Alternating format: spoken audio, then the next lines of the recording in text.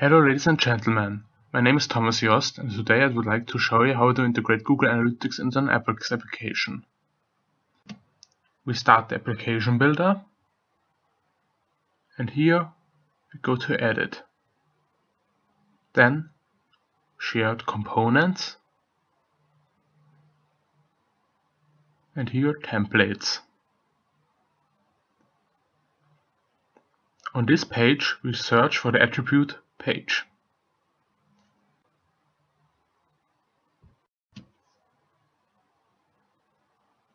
Here in the field header, now we need to add the tracking code. Just above the closing head tag. Here, this is the tracking code. And here's the tracking ID. We get the tracking ID from Google Analytics for one of our applications.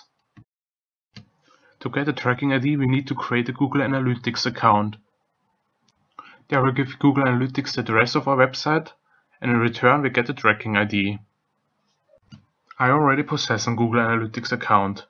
Here you can see the track data from my Apex application. In this tab you can find the tracking ID and the tracking code of your project. Right here it is. The tracking ID